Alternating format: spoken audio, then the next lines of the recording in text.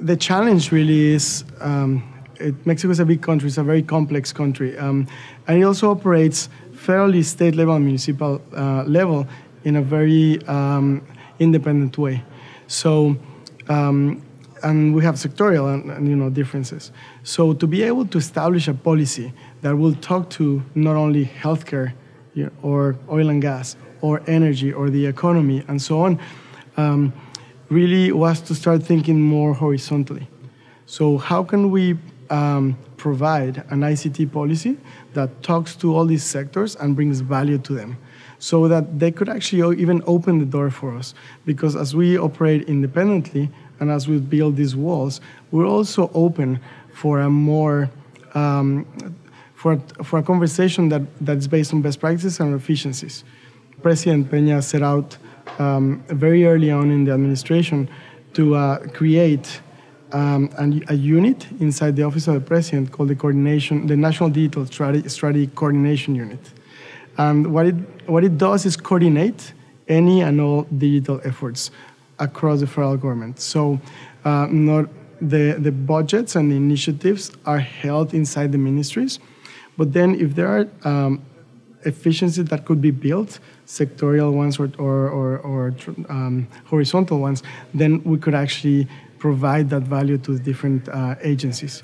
So part of it was an ongoing concern that we couldn't interoperate in the best way possible.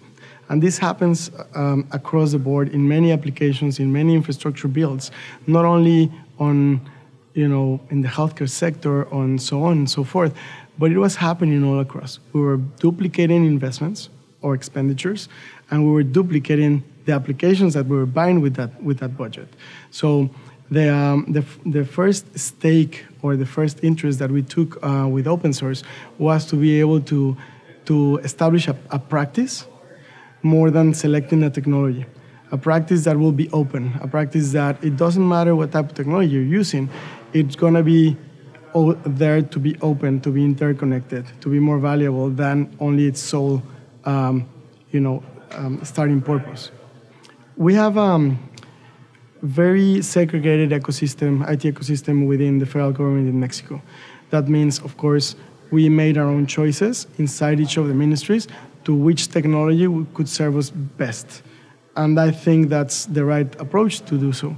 Now, when we're drawing a federal policy and we want to interconnect better, and we're pushing or positioning a hub so that a citizen can actually consume or exploit or enjoy digital services via a single portal, then we need to have a proper mechanism to be able to connect to the different agencies. So what OpenStack is giving us is an open standard to connect to different technologies so that we can actually bring that value back to the citizen. So as I said, we're not really selecting technology per se. We're not selecting a vendor. What we're doing is taking advantage of the decisions that were taken at the ministry level and then being able to interconnect amongst themselves. The effort there is massive.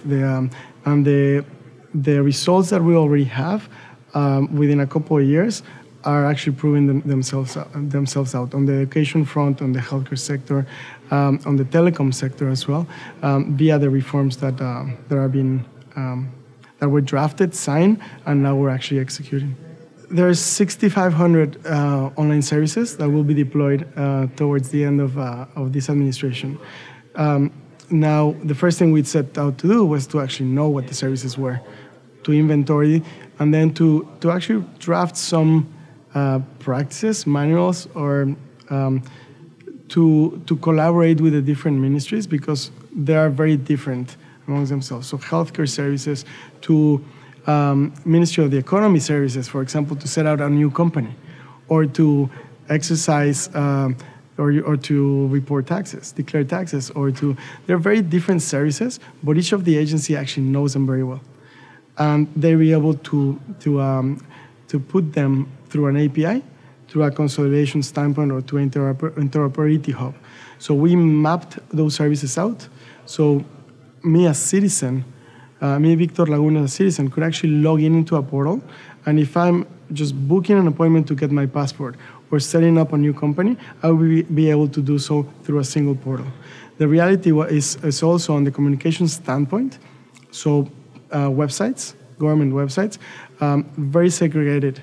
We had around 4,000 federal government websites that we consolidated that into one. So we can only have a search engine type website in which we actually find what we're looking for. Everything from really booking the appointment to get your passport all the way into understanding where your closest hospital is or setting up a new company, you'll be able to do so in there. The value behind it is that we're not consolidating all the information in one single point. And that's it's very valuable, but it's also very scary to do if we were to do so, because we not only become a single point of contact to the citizen, but we aggregate all we would be aggregating all the information, thing that we're not doing. So we're taking into account Privacy Act, we're taking into account the Transparency Act, and we're only exposing those services in the most secure way possible to the citizen. So they avoid making the same line in different agencies and going there and back and having an agency ask them for the same information. So the philosophy behind it is we already know as government your birth certificate because you already gave it once.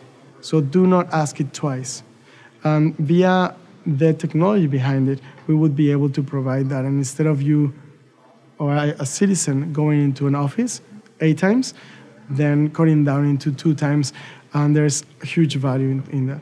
So we set out a year and a half ago with the whole process, and it's it sounds a lot of time, but really the effort has never been done. And also you said the perception or reality around how we move as government. It's true, but it's also makes some sense on the cyclicality of contracts and the complexity of applications and the complexity inside many of these ministries. So now we're at a point and we should be at a point because by presidential decree, August 3rd, we're launching gov.mx, which is our single window for online services. And then from there, we're going to be ramping up more and more services. It doesn't mean that we're going to have everything on August 3rd. It just means that we'll have the first online service readily available to citizens. We understood priorities based on a couple of consulting engagements that we actually got help with.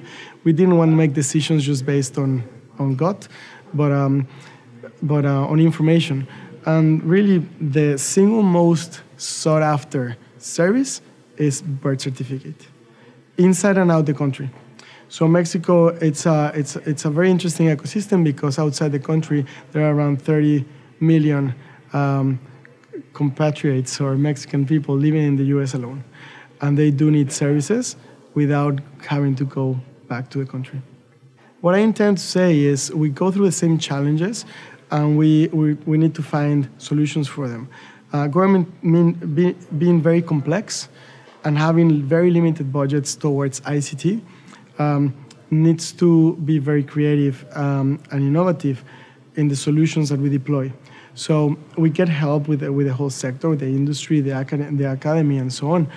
One thing that we were not doing correctly, and now it's actually proving very successful, is running public challenges. So we understand the situation, we understand the problematic around it, and we just share it to an ecosystem. We're not prescribing the type of solution. We're not saying we want this technology to help us deliver this solution. We just inform the ecosystem to bring that value to us. So what it was, for example, a tender for either $1 million solution, and we got 5 people interested or 5 parties interested. Now we're getting 150 companies interested in bidding for that contract, and we're getting massive value out of it because you get everything from the students that are coding in open source, all the way into your regular channels bidding for the same contract, and you're getting more or less the same value. So it's kind of equalizing the play field, if I can call it like that, and also it's making us understand in reality that we can solution a lot with not a lot of budget allocated to it. And in these macroeconomic situations is what Mexico needs. We first sought out OpenStack around 6 months ago, and we're really in touch with many of the cloud orchestration players. We do have installations of other mechanisms and other orchestration services. OpenStack for us at that time, and while this assessment process is going, it's proving that the decision is heading into the right direction. So the only thing I can share with you at this point, I guess, is we're trusting that OpenStack is the orchestration mechanism that we need right now to deploy online services cloud, and hopefully what could become the cloud ecosystem of the Mexican government. So private, hybrid, and public cloud interaction. The Walmart team was kind enough to share with me that in their high transaction, high secure environment, how they actually deal with these complex environments. And the reality is sometimes you build a big cloud, host everything there. Sometimes you separate clouds to avoid disruption or bigger outages than you could actually afford. It is ambitious, but it's also a part of a bigger ecosystem. So we've been working together with all the federal agencies so that they are up to date in the way that they build their own processes and the way that they will be exposing their own services to this hub. So it's not building a massive infrastructure that will host everything. So we believe that's the right approach, and when we're putting our effort into that with the support of the industry. The second one, and what keeps me awake, is information security. So part of it is maintaining infrastructure up, that you build redundancies and you replicate services, you expose those to citizens. But in our journey, we need to talk about information security, and we deploy it in the right way. So security as a philosophy and security driving many of these installations, so that at the end, the service gets consumed, enjoyed by the citizen in the most secure way possible. The privacy laws in Mexico are very strong. They're actually quite cutting edge. So we have the Privacy Act that operates in a very similar way to the one on the US and in Canada. And then we have the Transparency Act. So the Transparency Act actually dictates the way that we manage our operations and our information, government information. And then, of course, the Privacy Act dictates how we should manage citizens' data. And everything from top secret all the way down to financial information, healthcare information, and so on and so forth. So the law is there. We're just using the law to drive behavior or drive the guidelines to ensure that we set up the right level of criticality and sensitivity to the data, so we know where to put it. We actually build incentives around going to Google Apps and ensuring that you're not managing 180 on-premise email servers, because we believe our skills and our talent should be used for mission-critical apps and for citizen-oriented services, and not to manage certain infrastructure that's not giving us the value that it should have. We're ramping up. We're building small, we're testing the case, and then we're building up. So, and that's one of the things that I like about OpenStack, that it let us build and then escalate. It let us build, test, and then via an agile deployment, being able to grow fast. The other part of that is that we don't have a lot of budgets to this type of solutions. So we need to test the case on production and then ramp it up. We know the ecosystem in Mexico. It's the first time that we've been in this event. And we're getting a lot of support from the ecosystem, meaning we don't solution ourselves everything. We do get the help from the industry in ensuring that what we're thinking or doing, it's done in a collaborative approach. So really taking the philosophy of OpenStack into kind of the human interaction.